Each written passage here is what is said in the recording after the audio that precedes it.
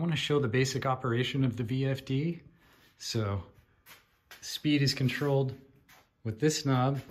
You can set the VFD to show that current master frequency. It varies from 27 up to 90.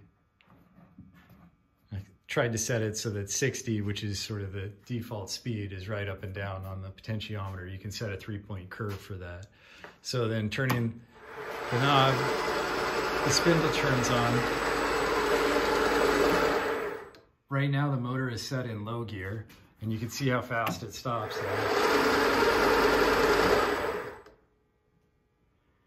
So that's from 60 Hertz.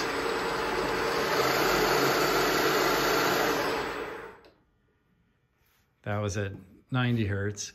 You can set the VFD to show the current RPM. So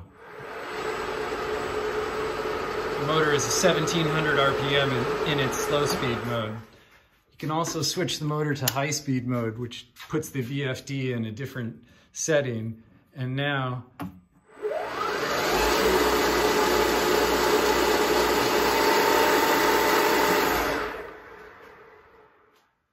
you can see in this mode, when the spindle stops, it coasts a little bit.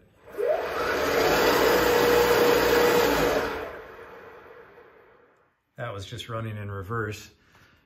I also hooked up a jog switch so that the spindle runs slowly.